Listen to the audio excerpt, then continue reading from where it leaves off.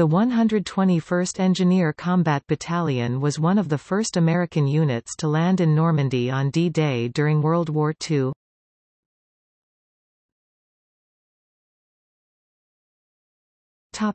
History. The 121st Engineer Combat Battalion was created in 1918 in the District of Columbia National Guard. One of its most distinguished members was General Earl G. Wheeler, who began his military career as a private in C Company in 1926, and later rose to General 4-star, serving as Chief of Staff of the Army and later as Chairman of the Joint Chiefs of Staff.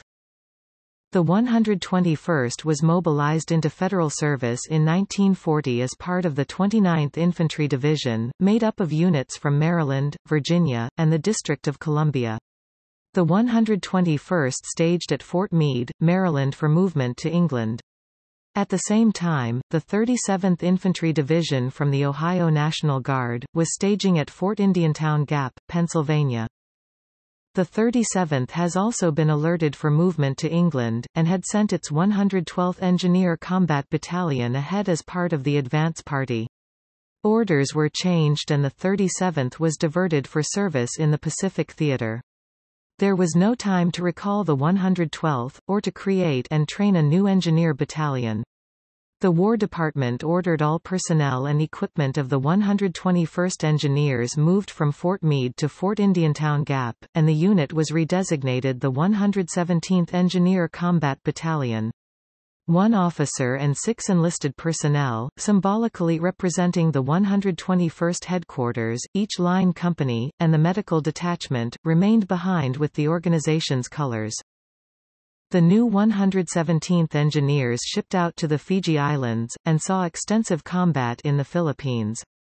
The men from the DC Guard worked under enemy fire building and repairing 64 bridges, destroying enemy-held buildings and tank obstacles, and participating in river crossings with consummate skill and courage. When the 29th Division reached England, the 112th Engineer Battalion from the 37th Division was redesignated and reconstituted as the 121st Engineers.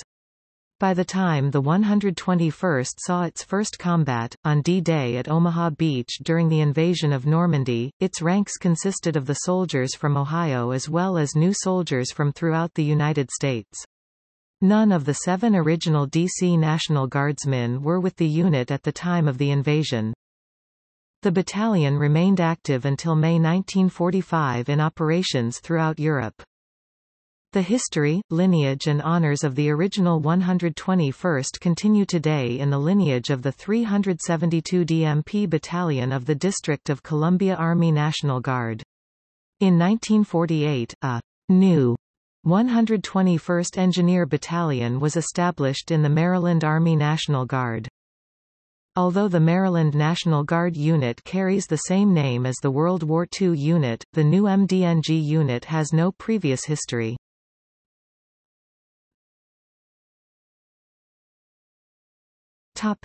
D-Day landing. On 6 June 1944, the 121st Engineer Combat Battalion landed on Omaha Beach in Normandy with the 1st American Forces. The company endured much damage to equipment and casualties among the soldiers, but after some recovery it continued to assist in the invasion. For its action during the invasion, the 121st was awarded the French Croix de Guerre.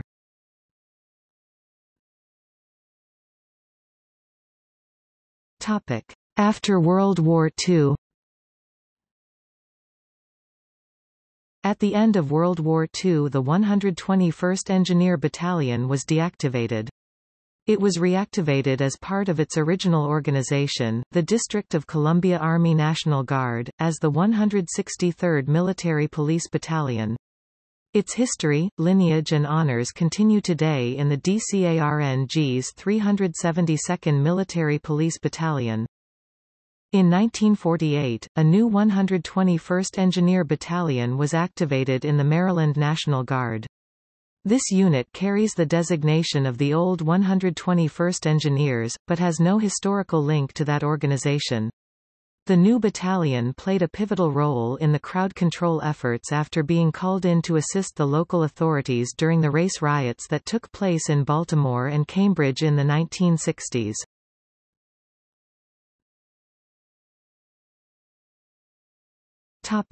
See also: